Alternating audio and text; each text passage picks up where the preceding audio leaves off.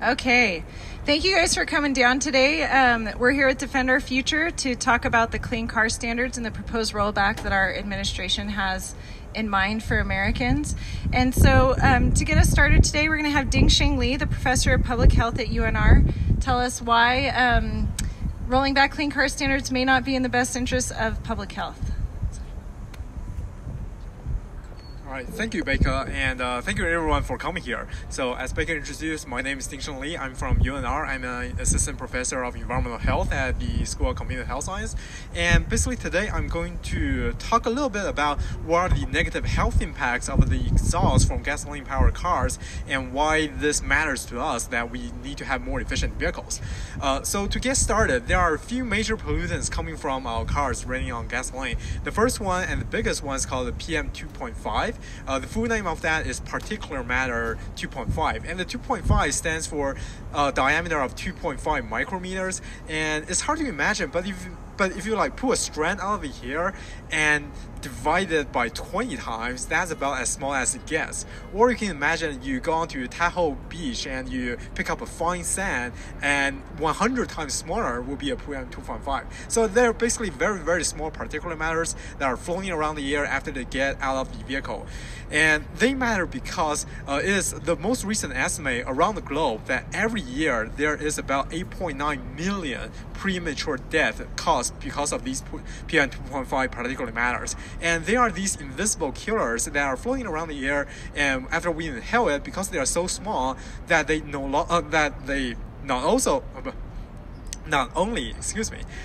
only irritate our lungs, but they can also penetrate the lung, goes into our blood vessels, and kind of like clog up our blood vessel and give you cardiovascular disease or strokes. So those are the health impacts of PM2.5.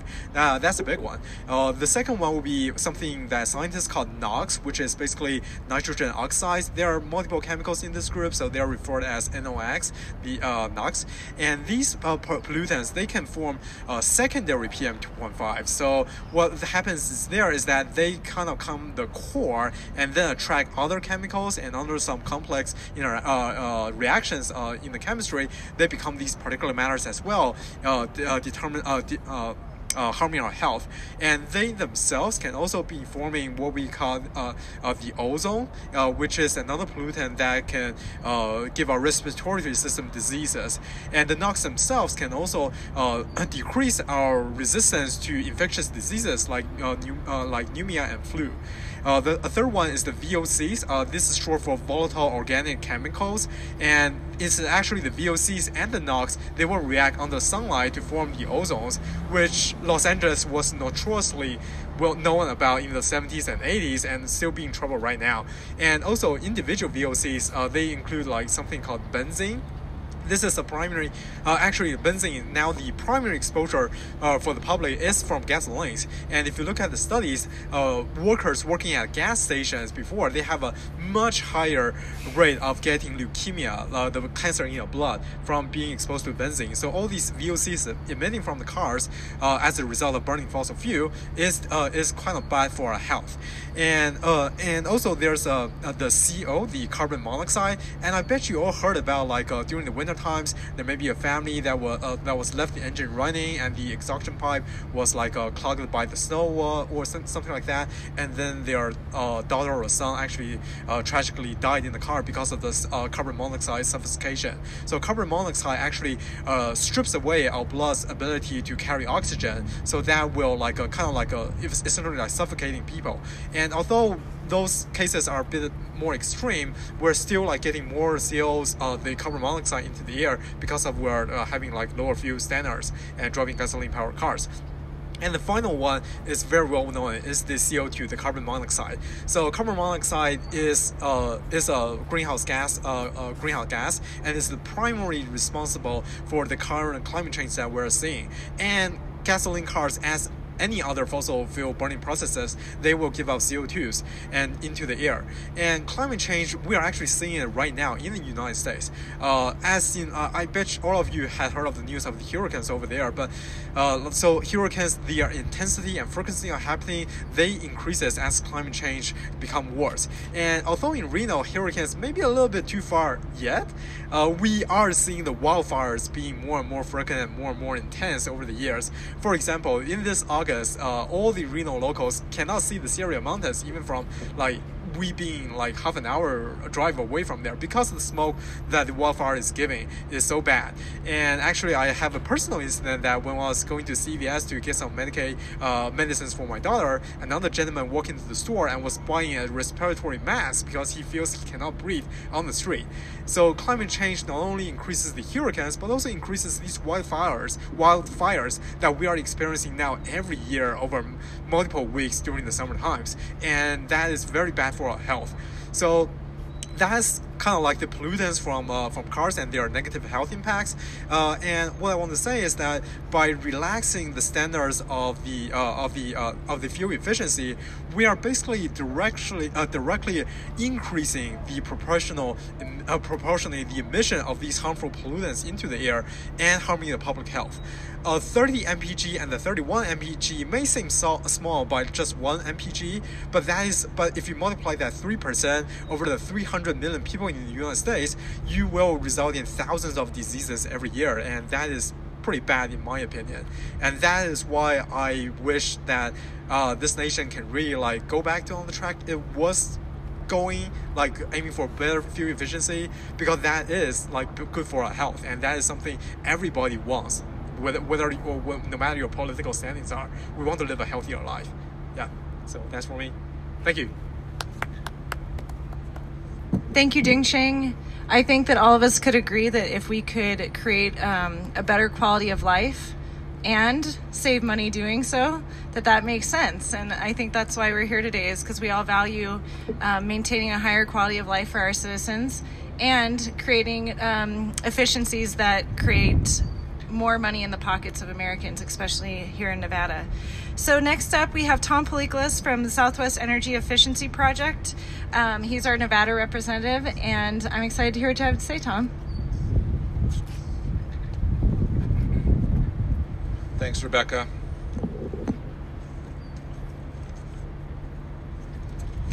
Thank you for the opportunity of speaking today. My name is Tom Pelikulas. I'm the Nevada representative of the Southwest Energy Efficiency Project.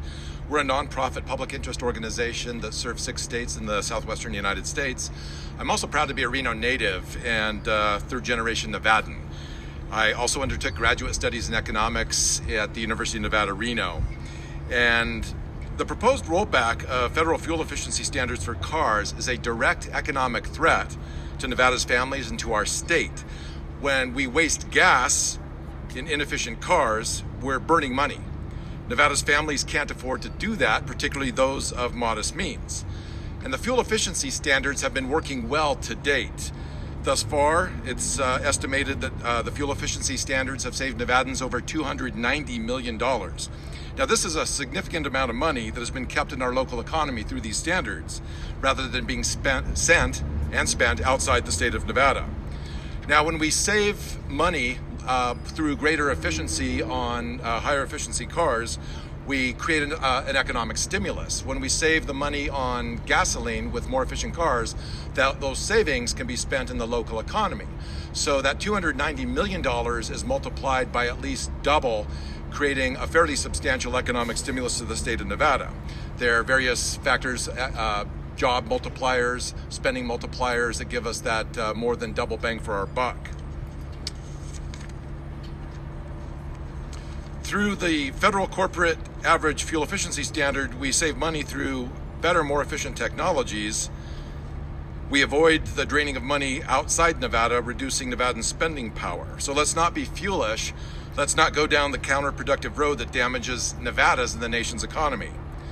Now, when we put that into an individual family's pocketbook, it's estimated that the standards, if kept in place over the next 10 years, would save each Nevada family about $3,000. That's a significant amount of money, even over a 10-year period. And that's at today's current price of gasoline. There's a very frightening possibility, very realistic, that the price of oil, petroleum, gasoline could go up much higher due to instability in the Middle East and other factors.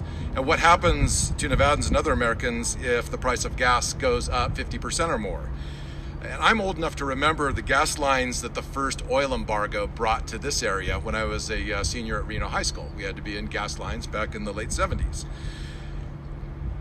And that was back a number of years ago. Again, the price of gasoline was much, much lower than it is today. And closer to today was as recent as 2014, when the price of a gallon of gas was above $4 a gallon. By maintaining fuel efficiency standards, we reduce the risk of high gasoline prices.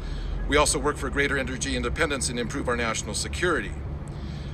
Also, on the economic front, there's significant economic cost to the health consequences of pollution caused by the inefficient use of energy. It's been noted that currently in Nevada today, over 220,000 children and adults suffer from asthma in our state.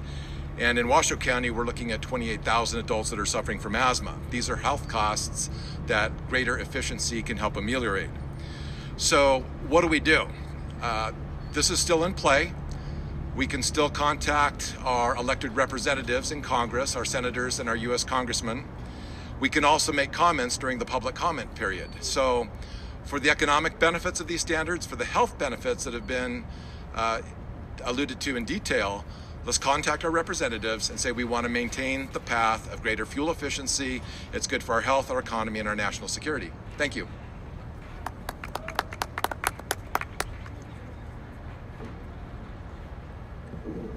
Thank you, Tom.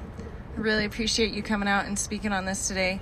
Our greatest capacity is standing up for what we believe in. And here in Nevada, it was shocking to me to find out from our representatives that the most calls that they get on a given day, whether it's Senator Heller or Catherine Cortez Masto's office or even Congressman Amodei, is from wild horse advocates. And I think that that says a lot about what a capacity we have to stand up and to call our representatives and to express to them what's important to us, like public health and maintaining cleaner car standards for our citizens. So Sarah Peters was not able to join us this morning. She did say that she's open to being contacted, and she always has a lot of powerful commentary to put in there.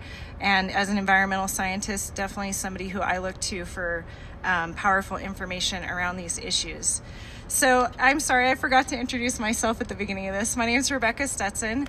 In my home life, I'm a mother to 3 children, and in my past life, I had an organic farm and also was a corporate banker. So economies of things matter to me, and I also have a huge passion around public health. And today, although I do some work for the National Wildlife Federation around climate change, today I'm here representing Moms Clean Air Force, and I'm part of a force of over 1 million moms and dads across the country who are standing up for our children's health through clean air. And first and foremost, the rollback of clean car standards is a threat to our very existence. It's short-sighted and it's greedy policy that removes the market's ability to set a standard that will promote less pollution to our air. Climate change is a reality, and a large chunk of our warming environment is carbon emissions from vehicles. And whether we're aware of it or not, Reno is one of the fastest warming cities in the nation. And I think it's important to start off with that because many of our citizens still are not aware of that fact, although we feel it. And if you've lived here for any amount of time, you definitely felt it this summer. So what would the clean car standards being rolled back do for Nevadans? So first and foremost, it means bigger gas bills for Nevadans. A new analysis by MJ Bradley and Associates shows that this proposal would cost Americans in every state. The proposed rollback would cost an average family $200 more per year and as much as $500 more per year if gas prices continue to rise. Because clean car standards reduce pollution and spur fuel efficiency gains, they're a win-win. Cleaner air, lower gas bills. Families who buy more efficient vehicles will start saving money immediately, and those savings will continue on for the life of their vehicle. These standards being rolled back would mean more pollution. And as Dr. Lee said earlier, here in Nevada, especially in the winter, we have inversions inversions that come into the valley that cause a lot of public health issues for all of our people, but especially the elderly and our young. And the American Lung Association and 12 other public health organizations have spoken out against this, detailing the importance of maintaining protective clean car standards for public health. American jobs and innovation are at risk. Here, right outside Reno, we now have the world's largest industrial park that is home to Tesla, a groundbreaking, revolutionary manufacturer of electric vehicles. And this legislation being rolled back directly targets what innovation is. The past few years have brought lower polluting, more efficient cars and trucks to the market with record sales. And the UAW President Dennis Williams recently stated that he did not support the administration's efforts to roll back these standards because he's quoted, "We had an agreement, and I don't think that we ought to be rolling back the standards. I think we ought to use some common sense." The auto manufacturer Ford said that we support increasing clean car standards through 2025 and are not asking for a rollback. Other countries like China, the world's largest new vehicle market, are pushing toward a zero emissions future, and U.S. automakers can't afford to fall behind. The other and the last point I have is that state leadership is under attack. These proposed rollbacks take a stab at the state authority to make standards for their own states that are more stringent than the federal mandates. After the terrible pollution that California endured in the 70s and 80s, it created the Clean Air Act, which gave California the authority to set its own vehicle pollution standards and allowed other states to take suit in the same way, and also the courage to do so. Because the clean car standards reduce pollution and fuel efficiency gains, they're a win-win with cleaner air and lower gas bills. We have a voice together that's loud and clear, and we want cleaner air, a reduction in global warming, and a fair chance at health and wellness for all. And it's important for us to take that message back to our policymakers so that, as opposed to wild horse advocates being the greatest amount of calls they get each day, that they're hearing from constituents about climate change. My grandfather is 84, and during this summer he was unable to take his daily walks that he enjoys so much, and that creates a sense of purpose and a value within his community when he gets to see his neighbors, because the air quality was too poor. And although some people may say, well, what do wildfires have to do with clean car standards? As was mentioned earlier, sorry about that,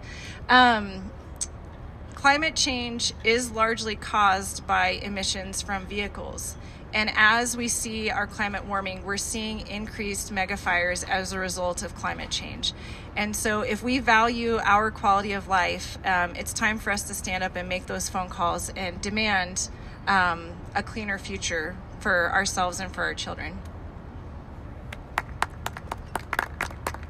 Thank you guys for coming out today. I appreciate everybody who showed up. And if you guys need any more public comment, our reporters, we are here and available for you. And Dinsheng, I'm super excited to work with you in the future. Tom, I know we'll be working together. And thank you, Marguerite. And I'm sorry, I totally forgot your name. Charlie, for coming out and setting up the stand. Jennifer Ann for doing the video. And for our volunteer back here, thank you for coming. It takes a whole community, and although oftentimes it feels like we're silos, there are a lot of people, and we just need to get together more often and make a bigger wave. Thank you guys.